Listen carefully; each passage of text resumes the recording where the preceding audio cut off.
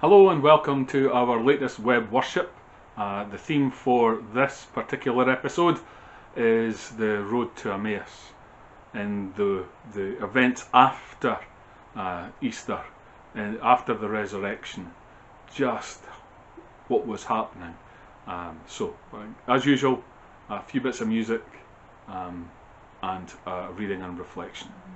First one is from Heaven You Came, Helpless Babe.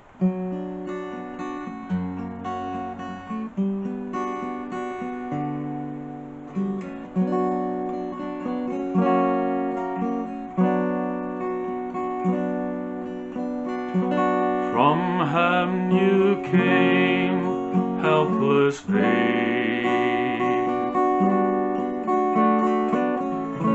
entered our world, your glory veiled, not to be served, but to serve, and give your life that we might live.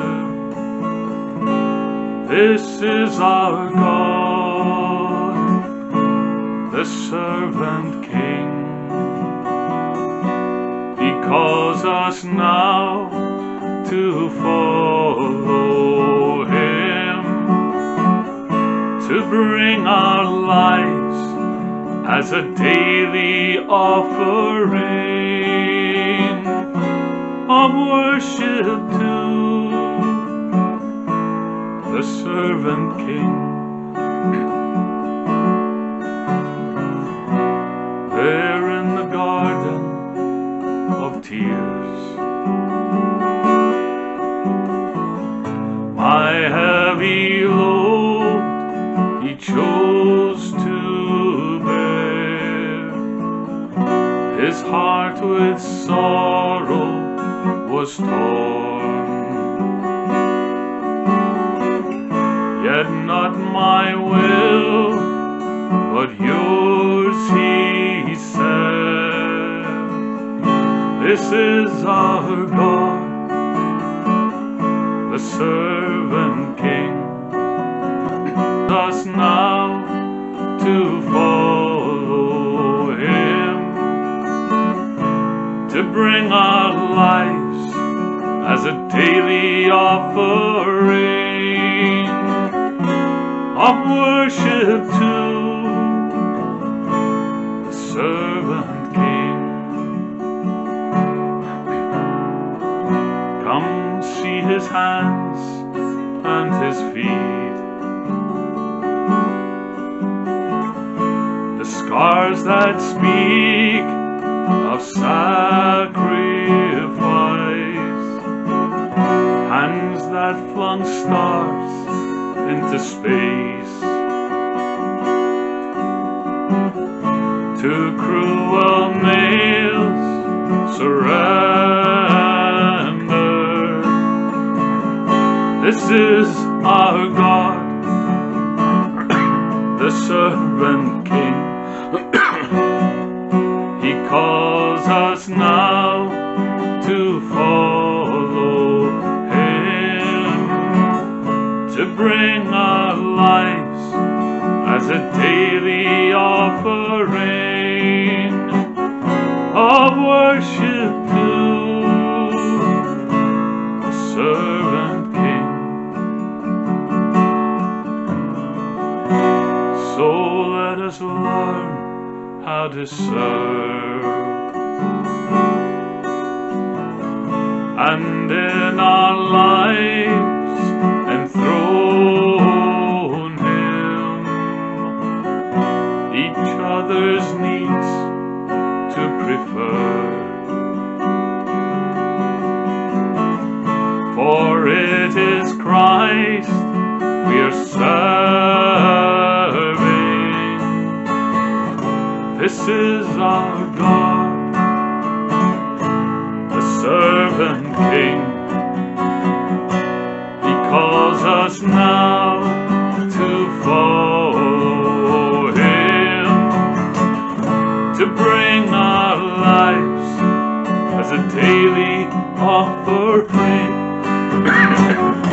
of worship to the servant King, of worship to the servant King.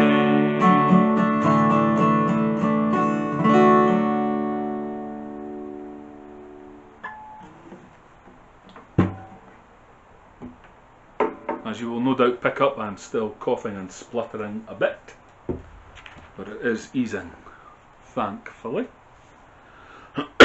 He says coughing. The reading is that Road to Emmaus passage in the Gospel of Luke. It says this: Now the same day, that is the day of the resurrection, two of them were going to a village called Emmaus, about 7 miles from Jerusalem. They were talking with each other about everything that had happened. And as they talked and discussed these things with each other, Jesus himself came up and walked along with them. But they were kept from recognizing him. He asked them, "What are you discussing together as you walk along?" They stood still, their faces downcast. One of them, named Cleopas, asked him, "Are you the only one visiting Jerusalem who does not know the things that have happened here in these days?" "What things?" he asked. "About Jesus of Nazareth," they replied. "He was a prophet, powerful in word and deed, before God and all the people. The chief priests and our rulers handed him over to be sentenced to death. But we had hoped that he was the one who was going to redeem Israel. And what's more, it is the 3rd day since all that took place. In addition, some of our women amazed us. They went to the tomb early this morning, but didn't find his body. They came and told us that they had seen a vision of angels who said he was alive. Then some of our companions went to the tomb and found it just as the woman had said, but they did not see Jesus." He said to them, "How foolish you are! How slow to believe all that the prophets have spoken! Did not the Messiah have to suffer these things and then enter his glory?" And beginning with Moses and all the prophets, he explained to them what was said in all the scriptures concerning himself. As they approached the village to which they were going, Jesus continued on as if he was going further. But they urged him strongly, "Stay with us, for it is nearly evening. The day is almost over." So he went in to stay with them. When he was at the table with them, he took bread, gave thanks, broke it, and began to give it to them. Then their eyes were opened and they recognized him, and he disappeared from their sight. They asked each other, "Were not our hearts burning within us when he talked to us on the road and opened the scriptures to us?" Then they got up, returned at once to Jerusalem. There they found the 11 and those with them assembled together and saying, "It is true, the Lord has risen and he appeared to Simon." Then the two told what happened on the way to Emmaus and how Jesus was recognized by them when he broke the bread. Amen.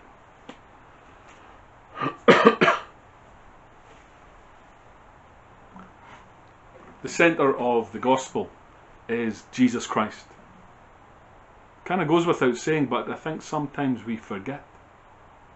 We can fill it up with so many other things, important things, nurturing things. But at the heart, the gospel is about Jesus.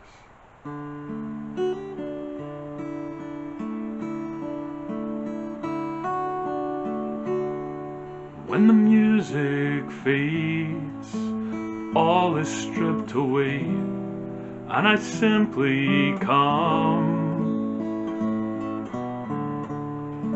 longing just to bring something that's of worth, that'll bless your heart.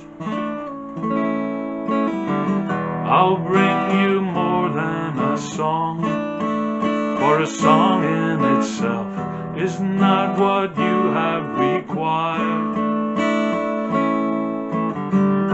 You search much deeper within, through the way things appear. You're looking into my heart. I'm coming back to the heart of worship, and it's all about you, all about you, Jesus. I'm sorry, Lord, for the thing that I made it, when it's all about you, all about you, Jesus.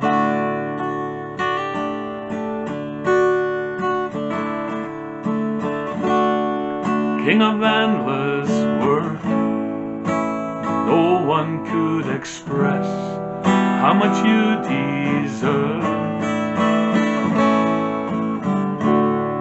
Though I'm weak and I'm poor, all I have is yours, every single breath. I'll bring you more than a song, for a song in itself is not what you have required. You search much deeper within, through the way things appear. You're looking into my heart. I'm coming back to the heart of worship, and it's all about you. It's all about you, Jesus. I'm sorry, Lord, for the thing that I've made it, when it's all about you. It's all about you, Jesus. I'm coming back to the heart of worship, and it's all about you, all about you, Jesus. I'm sorry, Lord, for the thing that I've made it, when it's all about you. It's all about you, Jesus.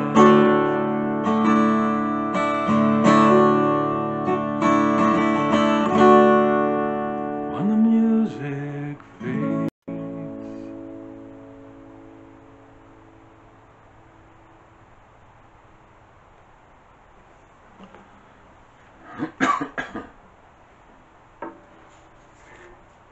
our two journeyers that we hear of had been in Jerusalem at the time of Jesus' arrest and trial, at the time of the Last Supper and of the crucifixion.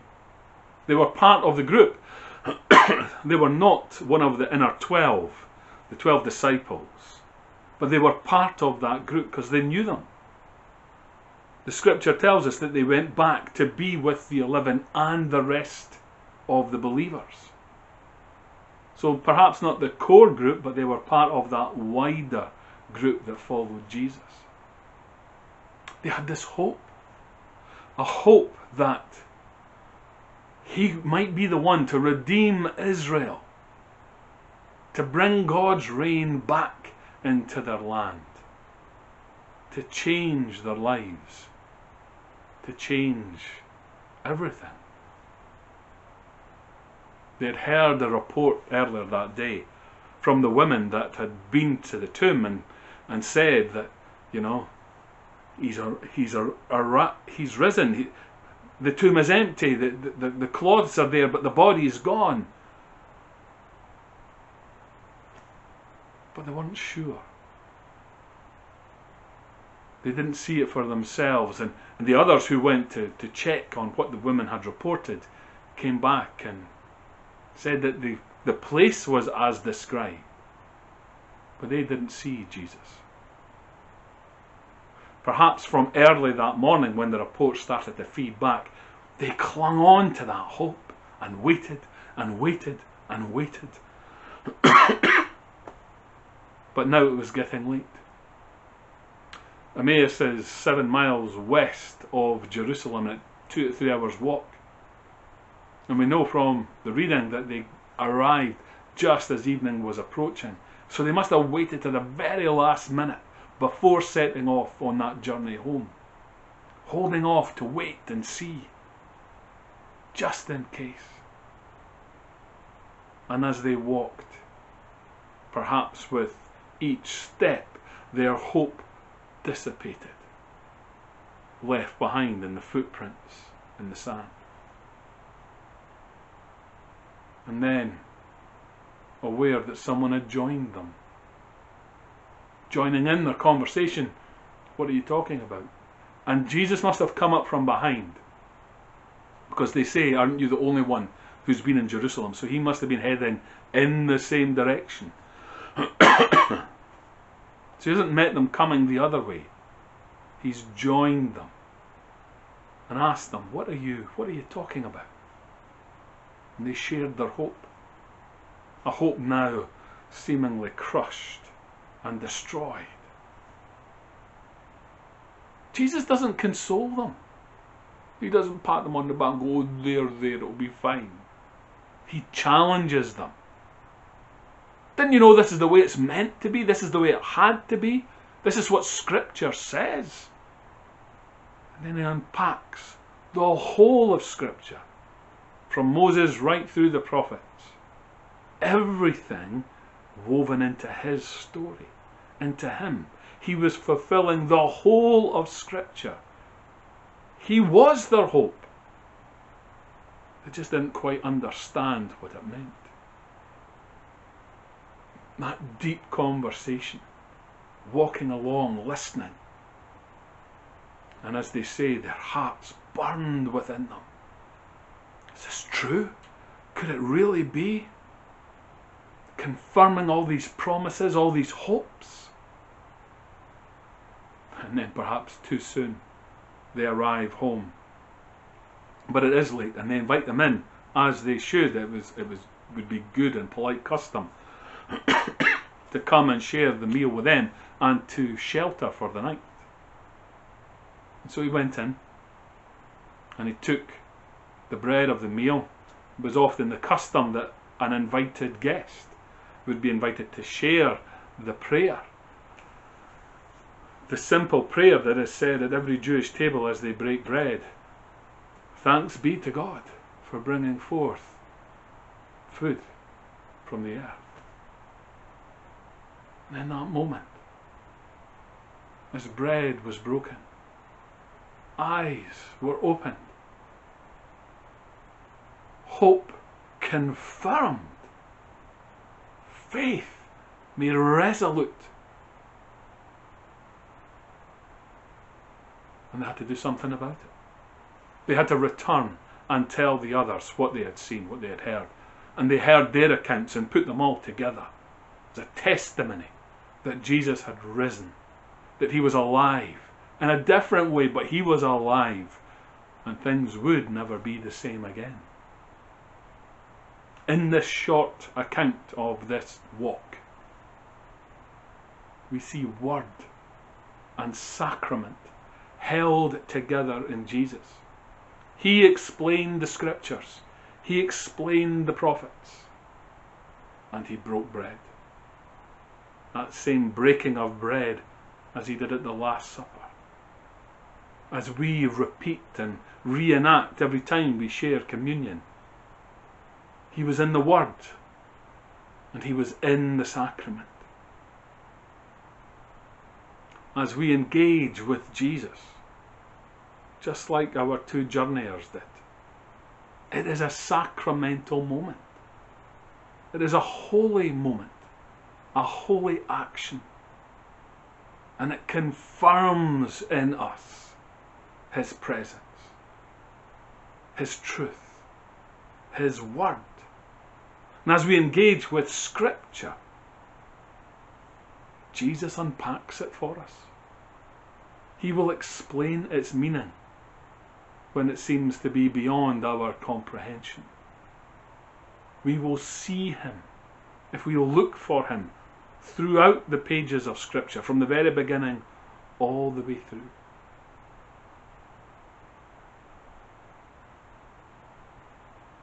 But to do that, to encounter Christ in the Word, We need to engage with the Word. We need to read it. And it's hard work.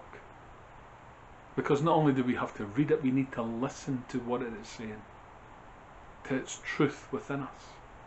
And some bits are ugly and messy and violent and so many things that we might find distasteful. But it's finding God's story behind these things, through these things, to feed us, to nurture us, so that our hearts would burn within us. And we would go and tell people that Christ is risen.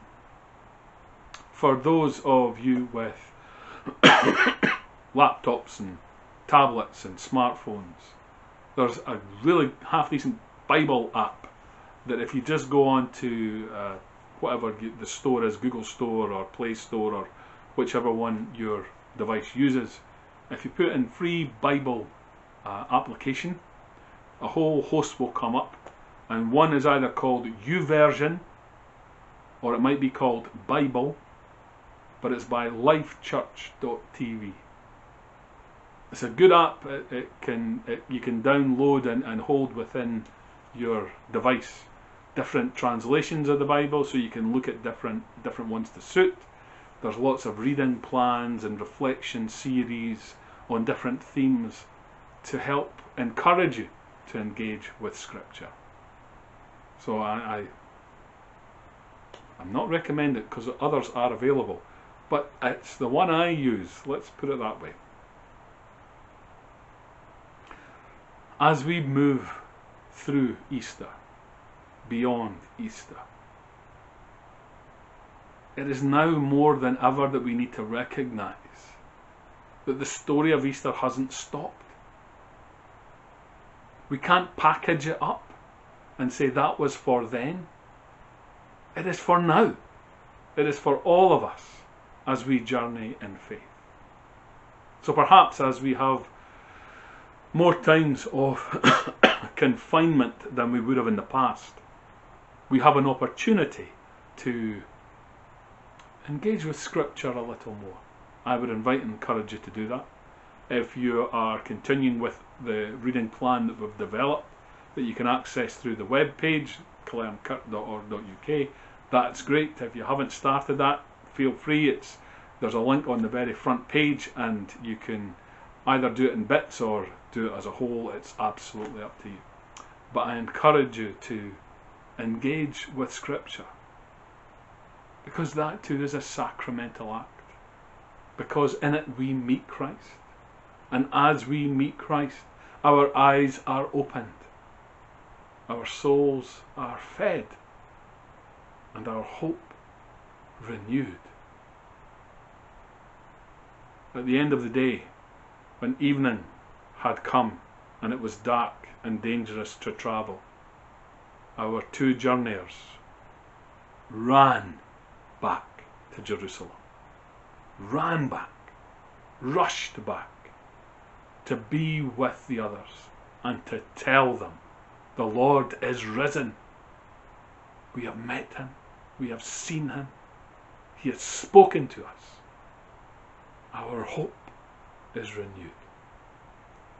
May our hope be renewed in Christ.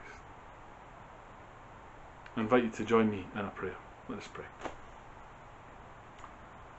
Holy God, who reveals himself in word and in sacrament, in scripture and in action, all held together in Jesus our Lord, we rejoice and give thanks for the Easter celebration, that great reminder to the church that the Lord is risen.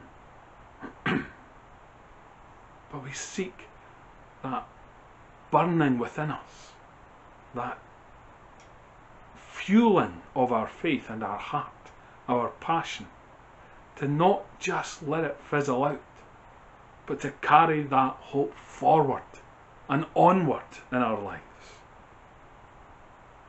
That we too would find we have to share it with those we meet. They may have doubts. They may reject it, but they should at least be offered the hope of the gospel. So give us the courage and the words. Create the opportunities, we pray, even in these times of restriction and separation. Your word will not be withheld. Hold us, we pray, in your gracious embrace, calming our fears, feeding our faith, nurturing our spirits. We pray for our loved ones that we can't be close to. We pray that you would bless them and keep them, protect them, hold them in the very palm of your hand. We give you thanks for all those serving in the care sectors within our nation, whether in hospital or in homes. We thank you for their willingness to be on that front line, to help, to bring comfort, to bring release and relief. And we ask you to bless them and their families. But we acknowledge that there are people who will not come through this, whose bodies cannot deal with this virus, and even some in our own community. So we remember all who grieve, all who have faced loss. Be their comfort, we pray.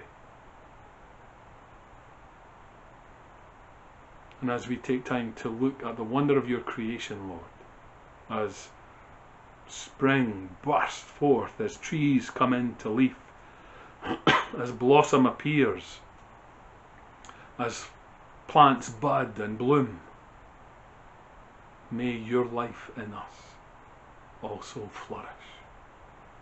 In Jesus' name. Amen.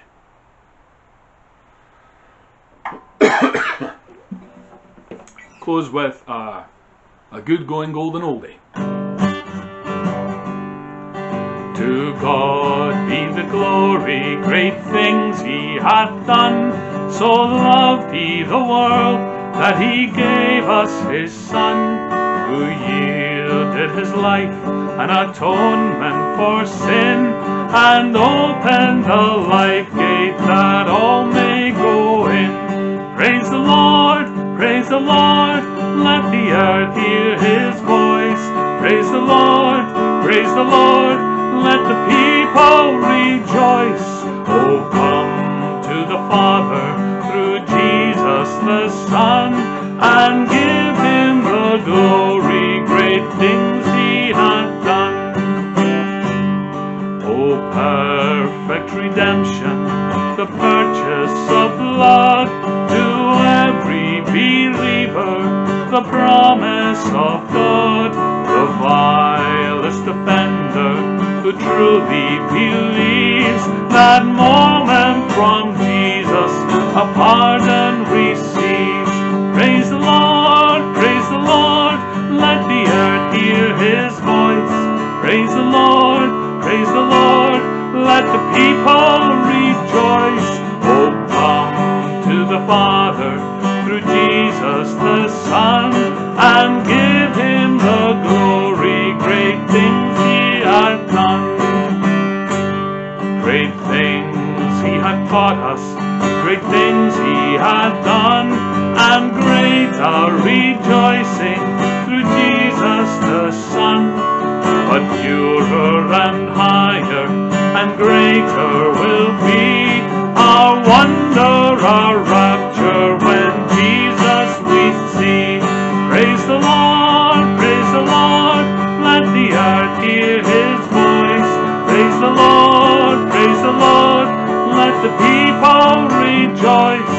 Oh, come to the Father through Jesus the Son, and give him the glory, great things he hath done, and give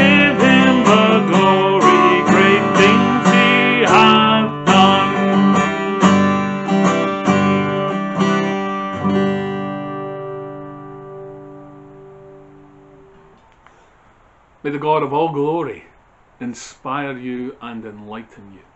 May He enrich you and deeply bless you wherever you are, now and even forevermore. Amen.